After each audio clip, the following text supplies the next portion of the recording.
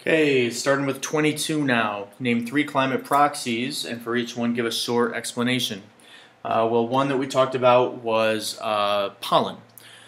With pollen, you're going to look at a sample of soil, and let's say you find pieces of pollen in it like this, and this is going to be the newer stuff, and this is going to be older stuff. And if you find certain types of pollen down here that can only exist in, let's say, hot climates, so things like deciduous trees, oak trees, maple, tall grasses, well, that tells you that it used to be warm. And let's say up here you find things like pine trees and coniferous trees. These are things that it needs to be cold. So that tells you that it started out warm and it got cold. So again, you just look at the type of plants. Another climate proxy we talked about was pollen, as you said, was tree rings. And the idea behind this is that a thick tree ring indicates a tree grew a lot, so that is like favorable conditions, and that generally means warmer. So a thicker tree ring means it was warmer. A thinner tree ring means a tree like barely grew that year. That means it was probably colder that year. And the third type we can talk about is greenhouse gases trapped inside ice, which is actually one of the feedback cycles too. Basically, inside bubbles in ice cores, you can look and you can see the amounts of CO2 and methane that were in the air at the time. So if they crack open an air bubble and capture the gas inside, and let's say scientists can correlate that with 2 million years ago, which they can do, they could say, well, look, there was a lot of CO2 back then, so that means it was probably very warm back then. Okay. 23. Think back to the heating up rocks/soil versus water lab. So variables. For that lab, the independent or manipulated variable is going to be the type of surface, because that's the thing we change. So whether it's rock or soil or water. The dependent variable is the temperature after you heat it up. Temperature. Remember, dependent is like our data. The data we took was the temperature. And finally, the controlled variables or constants were things like the same bulb, the same lamp, the same angle of lamp, the same distance, the same time that we heated it up for, the same starting temperature, the same surface underneath. These are all controlled variables. 24. What is the tilt of the Earth? The Earth's tilt is 23.5 degrees. So this is, let me just draw, this is straight up, that's 0. But what the true tilt is sort of like that, 23.5 degrees. And why is this important? Well, it's important because it allows us to have seasons. So if you want to imagine the sun, if the sun were shining on this Earth, and the sun were here, and this Earth just went straight around like this all year round, well, the middle of the Earth would just get baked year-round. Just super hot deserts. No real life could thrive there. It'd be too hot. And the top of the Earth would never receive direct sunlight. It'd always be super cold. So again, you'd have ice covering the top and bottom of the Earth, and the middle would just be a barren wasteland desert. Fortunately, because of our tilt and the fact that it goes around and maintains that tilt, different parts of the Earth are exposed to more direct sunlight at different times. So that's why we can have seasons. That's why there's a little bit more diversity of life on Earth. 24. So 25 is next. All right, so this is our Earth-Sun relationship. So let's start with our Sun. And let's draw our Earth. So you want to draw the Earth, the axis, which is tilted, of course, and you want to draw the equator. So let me start over here. Now my axis is tilted, and that's my equator. The equator has to go perpendicular to the axis. Don't make it straight across like this. It has to be opposite the axis. So we'll do the same thing over here. Same thing up here. Same thing over here. Okay? And make sure you indicate a direction. I believe this is correct. I believe it goes counterclockwise. I may be wrong, though. Either way, it's reversed. Alright, so let's identify our seasons. So direct sun rays are going to come and strike here. And again, you're looking for which angle is kind of more tilted towards the sun. Well, in this case, it's the south.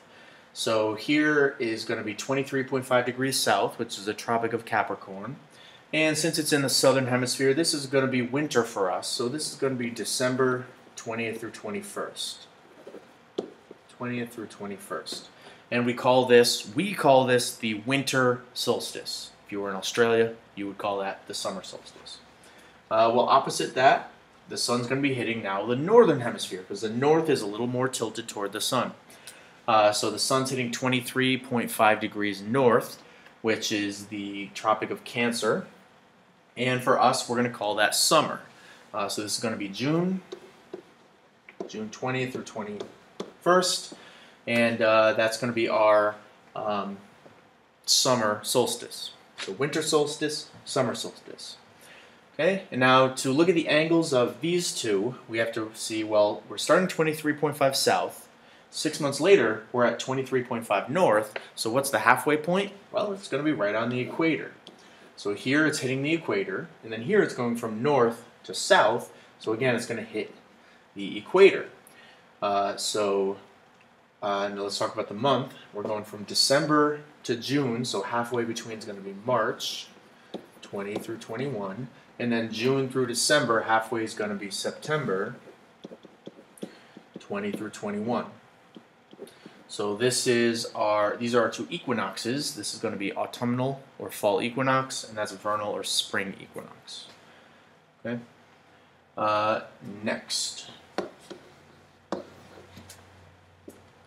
Sketch a labeled drawing that illustrates the greenhouse effect.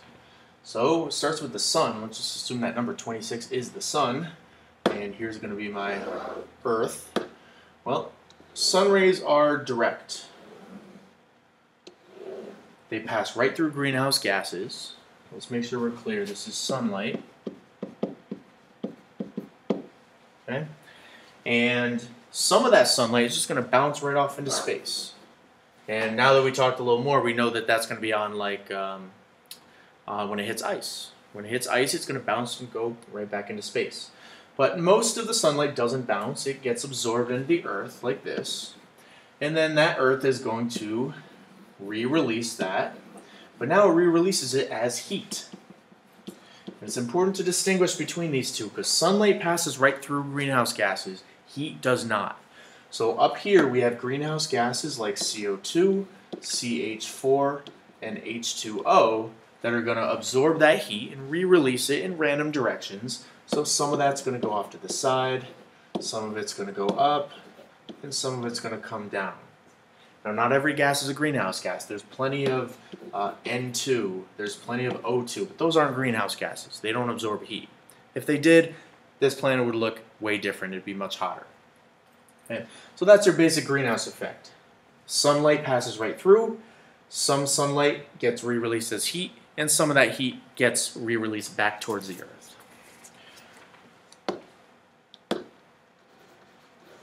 27. Name several key greenhouse gases. The main one is CO2. Probably the next most important is CH4, also known as methane. Write these down. CO2, carbon dioxide, CH4, which is methane, and H2O, water vapor. These are the three main greenhouse gases. 28. Describe the ice albedo feedback cycle. So the idea with this is that sunlight bounces off certain things, and a good example is it bounces off ice. So if you have a bunch of ice, it's going to bounce right off. So this happens where the ice meets the water. There's ice, and there's water. Okay? So the way this feedback starts is, let's say for some reason it gets a little bit warmer. Well, because it's warmer, some of that ice is going to melt. So the ice now ends here. That means we have more water and less ice. Okay? Well, what effect is that going to have? Well, now there's less sunlight bouncing off into space and more sunlight hitting the water. And when it hits the water, it gets absorbed, causes the water to warm up, which causes more ice to melt. So now we have even more water and even less ice. Well, that's going to cause more sunlight to stay, less to be reflected, and now it's going to cause even more of this ice to melt, and so on. So when a cycle feeds back into itself like this, when it gets worse and worse, we call that a positive feedback effect, positive feedback cycle. Again, don't think positive in terms of it's a good thing, because really it's not. What the positive term comes from is because it feeds back into itself. So it's like the problem, it's self-sustaining, because a little change feeds back in, feeds back in, feeds back in. So it's like a positive in that sense. In terms of greenhouse effect, it's a very negative thing for us humans. But that is a positive feedback cycle. 29. Describe the photosynthesis feedback cycle. Well, the basic process is CO2 plus, not H2O, sorry, CO2 plus O2 yields H2O plus sugars. No, I was right the first time. Sorry. Yes, of course. There we go. So that's what plants do. That's how oxygen came to Earth, and that's what happens to our CO2. A lot of it goes into plants. So that carbon ends up in sugar. So the feedback cycle starts with, for some reason, it heats up.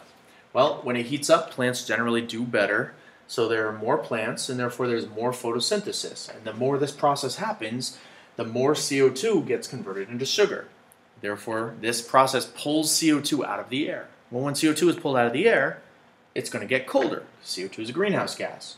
So basically, it gets warmer, there's more photosynthesis, and then it gets colder. So when nature kind of fixes the problem, it's called a negative feedback cycle. Again, don't get confused, because it's a positive thing for us humans, but it's called a negative feedback cycle.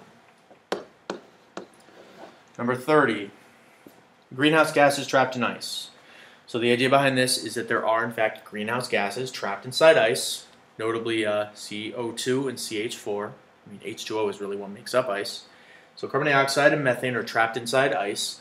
So let's say for some reason it gets warmer. That's going to cause some ice to melt. That's going to release the gases that are trapped inside, which is going to make it even warmer. And that's going to cause even more ice to melt, which causes more gases to be released, which makes it even warmer. So again, it's feeding back into itself. It's a positive feedback cycle. Again, it's negative for us humans. It's not a good thing, but it's still considered a positive feedback. 31. Weathering of rocks feedback cycle. So with this, all you have to understand is that when rocks weather down chemically, when rainwater rushes over them and they break up, there's a little chemical reaction, and this process absorbs CO2. It pulls CO2 out of the air. So the idea behind this one is that it heats up, the planet heats up, that causes more evaporation, which causes more rain, and the more it rains, the more this weathering process happens. And the more the weathering process happens, the more CO2 is pulled out of the air, and then when you remove CO2, you make it colder. So again, we started with the increase in temperature. That led to CO2 being pulled out of the air, which makes it colder. So nature has corrected the problem. We call that a negative feedback. 32. Explain how the three types of rocks are formed.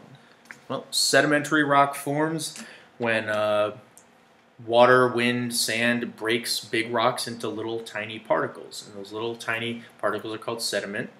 And it generally travels downstream, and it can either gather in a lake or the ocean. And over thousands and millions of years, those little sediments build up, and they build up to be hundreds or even thousands of feet high. And once they're hundreds or thousands of feet high, now they have enough weight to kind of crunch the bottom levels into sedimentary rock. It's not like you can have like 2 feet of sand and it's just going to turn into sandstone. No, it's still going to be sand. But if you have 2,000 feet of sand, that's enough weight to crunch that sand into sandstone. So it's about weathering of rocks to break them into pieces. Those pieces need to build up, and then enough weight piles up for it to compress it or cement it into rock. Second type of rock is igneous rock. Igneous rock forms when other rocks melt and then refreeze into igneous rock, and that happens inside the earth. So earth and pieces of the earth or the crust enter the mantle. They melt into magma, and they can either cool slowly in the mantle, and form certain types of igneous rock, like granite, or they can erupt out of a volcano and cool very quickly and form another type of igneous rock, like obsidian or basalt. Okay. The third type of rock is metamorphic, and that forms when a certain type of rock or crust will enter the mantle, but it won't necessarily melt. It'll keep going down, down, down, where the temperature and pressure get extremely high, and at that very deep point in the mantle, the pressure and temperature cause it to squish and form this completely new rock, metamorphic rock. 33. Magma from the mantle often gets erupted from volcanoes. Explain how the mantle gets replenished with stuff to erupt. Well, the stuff comes back into the earth at subduction zones. So imagine here's a piece of crust, nice big piece of crust, like not ocean, continental crust, and here is the ocean crust, which is thinner. Now when this thick crust meets the thin crust, the thin one's going to get pushed underneath, so it's going to go down like this. And this process generally works like that. So this is how the mantle gets replenished. Again, we have mantle down here, and it's very hot and very high pressure. So as this goes down, it's going to melt. Some of it's going to melt into magma, and some of it is going to keep going down and turn into metamorphic rock. 34. How do igneous or metamorphic rocks turn into sedimentary rock?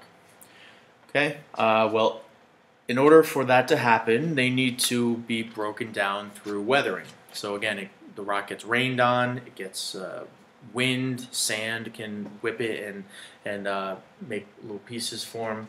And once those pieces form, they're going to travel downstream, they're going to accumulate, and enough weight crunches down on it that it's going to turn into sedimentary rock. Okay, I'll pause there.